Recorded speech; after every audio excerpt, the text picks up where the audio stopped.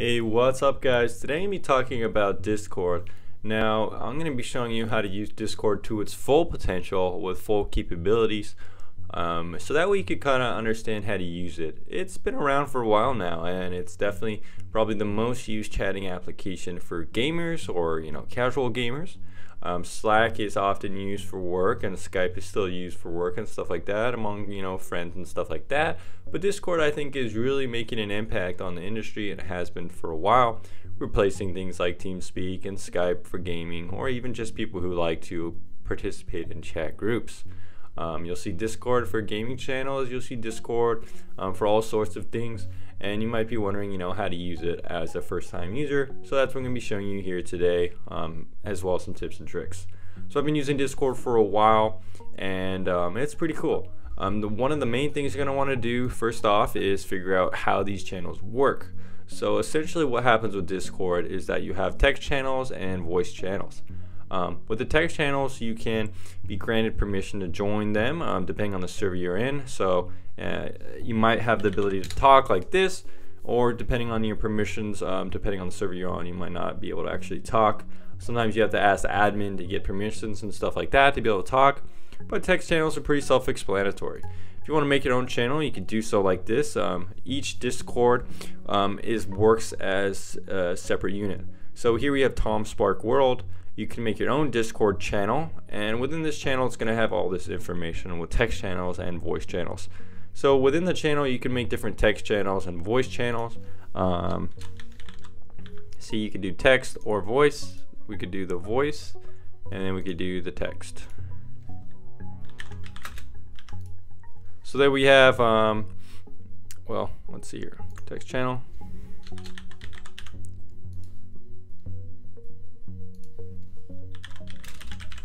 So a text channel is a little bit picky in terms of, oh, okay, so it was minimized. I didn't know that. That must be new where you can minimize. Interesting. So there you have all the different channels. You could go back and forth between each one, and each one's kind of like a separate unit, separate dialogue. So a lot of times with channels, you'll see that there's different categories like movies, games, whatever. There you go. So pretty self-explanatory there. In terms of voice, you just click it to join. And once you're in this channel, you can pretty much talk to anybody that's in here. Join another one, talk to that channel, so on.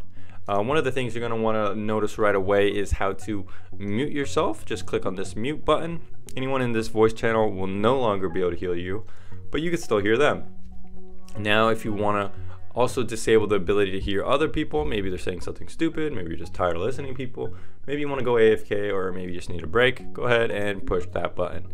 So with this deafen ability, you can't hear people, but you can't deafen yourself and talk at the same time. So it's really only the option to mute yourself so people can't hear you, or the ability to both deafen and mute yourself. So there you go. In terms of that, guys, if you want to leave the channel, you could just go to a different one or click on this disconnect button. That's going to kick you out of the channel, and you're not going to be able to hear anyone. They're not going to be able to hear you. So if you want to go, just go ahead and click on that disconnect button. Let's go talk about profiles and stuff like that a little bit. When you're in a Discord channel, you could usually change your nickname. Something I've seen some people not know how to do before. Not only that, but you can mention yourself by doing that. It'll just kind of type your thing there. But you can also kind of configure your profile here, add a note if you want. So that way when people click on your profile, they could see some note about you or something like that. You can even like add yourself a role if you're like the server administrator to have specific privileges. Yeah, but I also see people, add their different kind of usernames in different programs and applications and gaming platforms and stuff like that. So you can do that right here. You can connect your accounts. We have Twitch, Battle.net, League of Legends, all sorts of things, Reddit, Xbox. So that's convenient if you want to join a channel and you don't want to have to keep telling people your usernames. You just connect your accounts. Pretty cool. Anyways, guys, let's look at the settings. So there are a lot of settings to Discord. Here we have right away two-factor authentication. This is good to use if you don't want someone stealing your account or taking over your account. Basically what this means is that you're going to have a code sent to your phone, so that way you log in. It's a good way to keep your account secure. In terms of privacy and safety, you can scan messages from everyone in terms of avoiding explicit content, or you can just turn it all off. Not only that, guys, but you can also change who adds you as a friend, who can message you, server members, friends of friends, so on. You can also decide how you want your data to be used, whether to approve Discord, or you can turn that off to remain more private. Not only that, guys, but we do have some cool authorized apps that are getting kind of cool. We do see some integrations with stuff like League of Legends and some other games where you could kind of see actually where someone is, within the game. Not only that, guys, but this authorized app section is more for things like there's like a integration with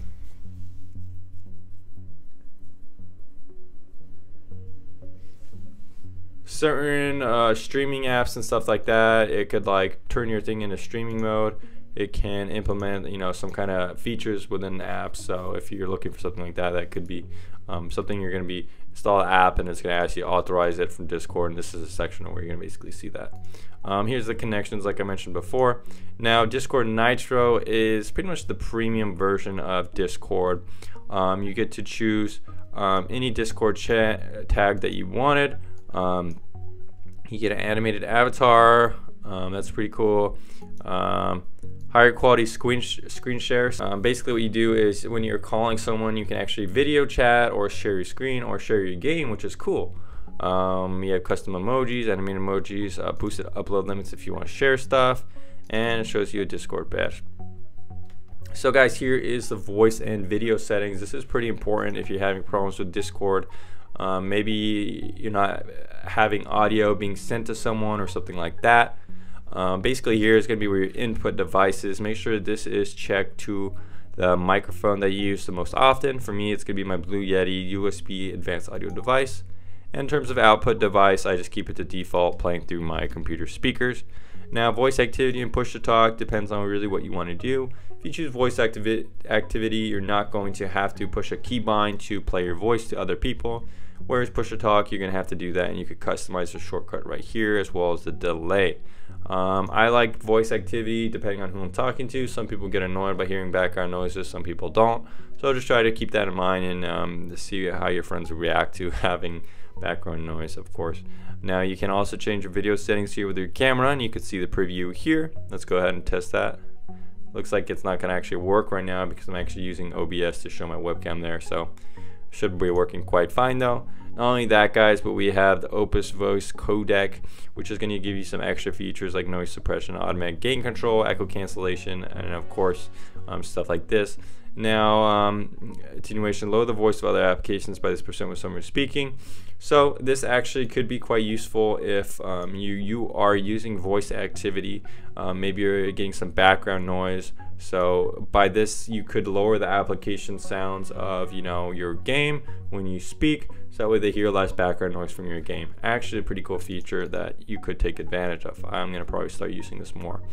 Audio subsystem, that's pretty cool. Shows you if it's not detecting voice from a Discord and stuff like that. And of course, we have some debugging stuff down there you probably don't have to worry about. But anyways, guys, a fair amount of settings here to customize. Pretty self-explanatory though. This stuff is just going to kind of make your microphone sound better. Gain control, basically what that means is when you have your gain too loud, it's going to be kind of cracking and spiking. So that's probably good to keep enabled. You're probably going to want to turn down the gain on your mic if you have a little knob like me right here. You don't really want a lot of gain, so keep that in mind. So here we have some overlay settings, guys. Essentially what this is going to do is give you some information about who's talking in your games. This could be useful if you're in a new Discord or something like that.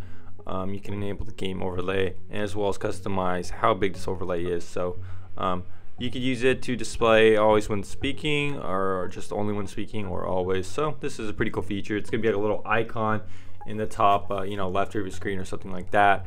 Pretty much just shows you who's talking, so you could know who's talking. Notifications is pretty simple, self-explanatory as well. Pretty much you have the desktop notifications enabled. It's going to show a little pop-up on your screen, let you know you have unread message or something like that. You can also enable taskbar flashing, which means is that when you have your little Discord icon down at the bottom of the screen, it's going to start flashing. You also have the ability to do text-to-speech notifications. So you can have a robot, read your notifications to you, which is pretty cool. You could select the specific channel, which is nice. Here we have some sounds and stuff like that. You could customize depending on if you don't really want to hear when people are leaving. You can turn that off and so on. Yeah, I'm just gonna leave pretty much these default most of the time, and you'll probably be fine doing so as well.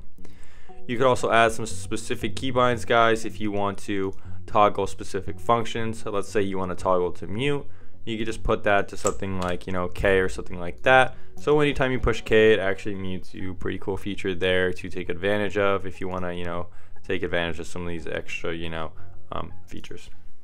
Next up on the list, guys, is that you can see when specific games are playing or specific, customization for the overlay. So you can actually customize specifically for each game the overlay if it's on or not. That's actually pretty cool. So if you want to, have an overlay on some games and other games, it's totally possible. There you go. So we also have text and images. You could display images when they're posted as links in the chat. So when the URL is kind of posted, it shows like a little preview. Images larger than 10 megabyte will not be previewed, so image preview is there. Automatically play GIFs, pretty self-explanatory. Show website preview, pretty much just all customized text stuff. You can mess around with this depending on how you want it. Now we also have some appearance settings here. You could do the light version of Discord. Whoa, that's really light. Or you could do the dark version. I kind of like the light actually right now. You could also do compact, so more IRC mode, or the more cozy mode. Depending on which look you like. You can also change the zoom level or the chat font scaling, so it's going to make it smaller, or the zoom level. It kind of makes the whole app kind of zoomed in a bit, whereas this kind of changes the font. So guys, we also have some hardware acceleration. You probably want to turn that off. It could impact game performance. Finally, guys, we got this kind of a streamer mode. So basically what happens is Discord knows how to kind of sense if you're streaming, and when you do this, it's kind of gonna hide your personal information and Discord tags and stuff like that. This is what has actually been useful to use making this video instead of me creating an alternate account.